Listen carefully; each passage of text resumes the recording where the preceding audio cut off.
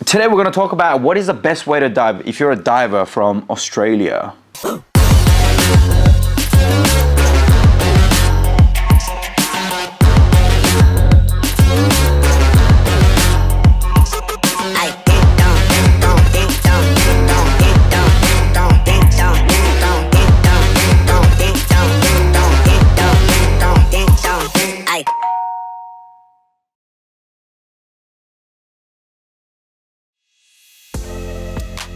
If you're a beginner scuba diver, this video is going to help you to explore the hobby in the most cost-effective and the most fun way possible so that you can actually enjoy and soak in diving as it was meant to be. And this comes from my experience as a diver as well as a dive center owner, so listen up. Because this might be the video that will save you lots and lots of money and add you more and more fun as a diver. So you're a new diver and you don't know where to start. Well, here's the thing. In Australia and around the world, there is licensing for scuba diving. When you scuba dive, there are 4 different licenses that you can take. Open water, advanced, rescue, dive master, and instructor. All of you wanting to do diving would have to go through licenses from bottom up. Now, there's a big difference between being licensed with open water license and not. So let's say you're not open water licensed, then what do? You want to go for a dive, you have to do what's called a discovery dive. In Australia, discovery dives cost anywhere between $100 to $150 inclusive of all the gear. Now, $100 discovery dive experiences usually happen inside of a pool, and $150 dive experiences usually happen out in open water. Almost all of the dive centers out there do not wish to take people out on their first dive at a beach or out in open water, even if they do get that extra $50, because it is a lot of headache.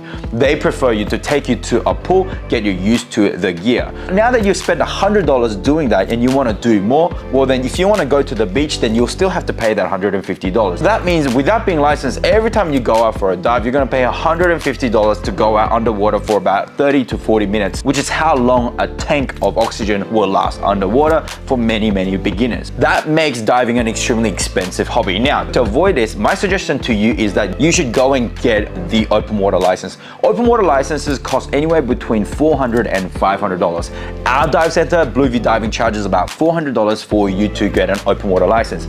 Open water license also includes 2 to 3 dives in confined water, which means they're pool sessions, and another 2 to 3 dives, which is open water sessions, which means that you're gonna dive about 5 times to get your open water license anyway, only for the price of $400. That way you actually do the training step by step and you can actually discover the hobby like it was meant to be. So instead of doing the discovery diving, which is at $99 all the way to $150, my suggestion to you is that just go for the open water course anyway. Once you have the open water license, then what you can do is you can join dive masters on a dive day and just pay for the gear that you want to hire. Now, the gear that you hire will include your wetsuits, your booties, your fins, your masks, your BCD, your regulator, and of course the oxygen tank itself. Borrowing all of this only costs about $80. That already is a lot cheaper than paying $150 to go for a dive. Now, with that experience, you basically are given everything. You gear up, you go in the water, you come out, you take it all off, and all that gear is washed by the dive center and maintained by the dive center without you having to worry about it. Now, you might want to start grabbing more and more gear. At the beginning, you might start with some of the lighter equipment like your mask, like your fins, like your wetsuits, which are pretty low cost to buy. And of course, some of you might be more avid divers, so then you'll buy your BCDs and you'll buy your regulators as well. If you have that full set of gear, then an oxygen tank is something that your dive center can provide anywhere between $30 to $40. That means your dive now costs only $30 to $40 each dive, which is amazing. So some people, depending on how often they want to go out diving, will then buy their own gear as well. Now, this is only possible if you have the open water license. If you are non-licensed, you can't just borrow gear. In fact, you can't borrow gear in the first place if you're not licensed at all. So that's why it is highly recommended. If I were to do it all over again, I wouldn't waste any money doing any discovery dives or anything else like that. Just go straight for the open water license. Now, you might think the open water license might be cheaper to get overseas. You could not be more wrong. I actually did my open water license in Philippines, and that place costs actually a lot more to do open water license than what we are able to offer here in South Australia in Australia. So it is incredibly important that if you're going to explore this hobby, you might as well just go for the open water license. And it is not a bad license to have if you were to never dive after that either. And I would still argue that it is still the best way and a fun way to experience it. After the 2 or 3 sessions in the pool, your first dive in the ocean is going to be more fun and enjoyable rather than just going straight into the ocean, no matter how confident you may feel, and finding that this is terrible and you're panicking and there's just too many things to remember. I know it's a very simple breathing exercise underwater, but that might be how you experience that experience, which might ruin the hobby for you. Because as you can see from my channel, that there are so many beautiful things to see underwater. So then what next? Now that you've got the open water license and you can go to the beach and do these $40 to $50 dives, fantastic. But is that all? Absolutely not. Now, beach dive is amazing. Now you have the opportunity to go dive overseas where there are more things to see, more beautiful things to see, and yes, your license will become more and more important. Some of these dives will require an open water license or maybe advanced license as well, but most of them will require open water licenses. So what am I talking about? These are live on board diving experiences where you basically get on a massive ship. It has enough rooms to house 20 divers, and there you are given food every day, cooked fresh, and every day you wake up, you dive, and then you rest for an hour. You dive again, you rest for an hour. Every day you get to dive up to 4 times in a day, which if you think about it is almost 4 hours that you get to spend underwater, witnessing some of the most beautiful animals and wildlife in the most beautiful and the most amazing climates and locations around the world. And these famous locations include Maldives, Raja Ampat in Indonesia, Philippines, which are all tours that we are offering in Blueview Diving. And if you think about it, oh, well, going on this ship, living there for, let's say 7 or 8 days seems very, very expensive.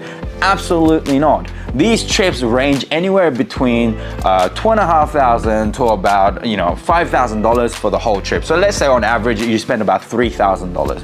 Across 7 or 8 days, that works out to be $340, $350 that you're spending a day. A trip to Melbourne, you get yourself a hotel room, you get yourself a nice brunch and a nice meal out at dinner, and of course you're paying for booze as well. You're gonna blow way past that budget, and it's gonna be just like any other trip to Melbourne. Instead, you'll spend about the equivalent amount of money every day, be given healthy food, lots of exercise, lots and lots of fun, amazing company, and sights that will absolutely gobsmackingly awestruck you because they're so beautiful. So that's the thing, these live on board experiences are absolutely amazing. If you are a diver, and even if you would even just go there just to sightsee, that's how beautiful and secluded these locations can be. And the concept that is live on board is that you get on a boat or a big ship and it just sails out to where nobody really set their foot in. So everywhere you go is going to be very, very exclusive, very, very isolated, which means that you're going to see more of that nature, which is why we all dive. So to sum up, I will summarize your diving experience as the following. First, go get yourself an open water license. All your gears are included, and once you get your license, you will know if you want to do more or not.